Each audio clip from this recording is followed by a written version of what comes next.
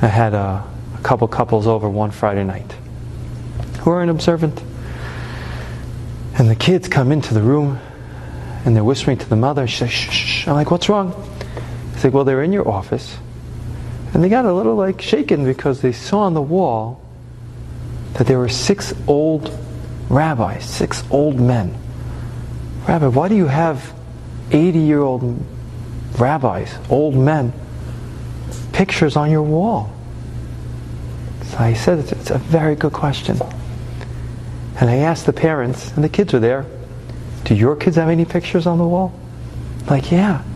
My son is LeBron James. He loves LeBron. And Kobe Bryant. He loves Kobe. And my daughter has a famous singer. I don't recall her name. Like, why do you have life-size pictures of LeBron and Kobe? Whoever this singer was. He said, Rabbi, because they're stars.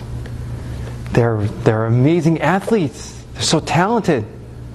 I said, you're right. I said, LeBron, Kobe, they can shoot a basketball. I'll never be able to do that. But while they're very talented, it doesn't mean they're great. Their work ethic might be great. I don't know if they're great people. I don't know if they're real heroes. I could tell you without a doubt, I never want my children to grow up that their idea of greatness, that what they should become is LeBron James. He might be a great person. I don't really know LeBron. But my dream in life is not that my child should be LeBron James. You know those people on the wall?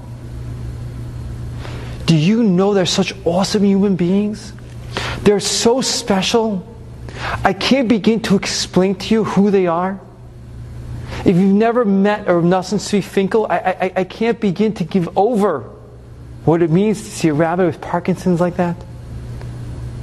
Those people, if my children would grow up to reach their ankles, if my children would grow up to be like them, that would be the greatest joy in my wife and myself's life. I'd be so happy. Those people are my heroes. Those are the people I dream of my children becoming. I wish my children should become like those people on the wall.